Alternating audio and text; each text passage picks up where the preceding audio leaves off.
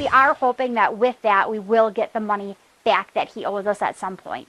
Now to Neenah, where a local nonprofit is going public with a story of a pro wrestler who they say took payments for an appearance and then never showed up.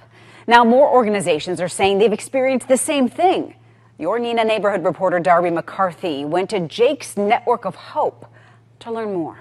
Do what you love and you never work a day in your life, and that is true here at Jake's. Jen Harper is the Director of Development at Jake's Network of Hope. She says she loves how rewarding her job can be by helping underprivileged families and other nonprofits every day. At Jake's here, we only have 5 full-time staff, and then we rely on about 8,000 hours of volunteer time a year. But in April, this nonprofit encountered something unexpected. Jake's decided to put on a wrestling event fundraiser hosted by Lawrence University. One of my old coworkers is an ex-professional wrestler, and he's like, hey, I know a guy.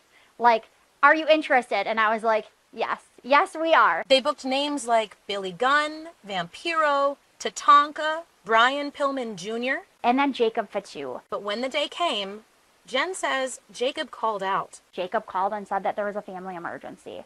We gave him the benefit of the doubt. At Jake's, we are 100% about family, and I said, if you can't make it, that's fine. Jen says all she asked was that her nonprofit be reimbursed for the money they spent booking him and for the plane ticket. We rescheduled the flight that he missed originally, and about an hour after that flight took off, we were made aware from him that he wasn't coming.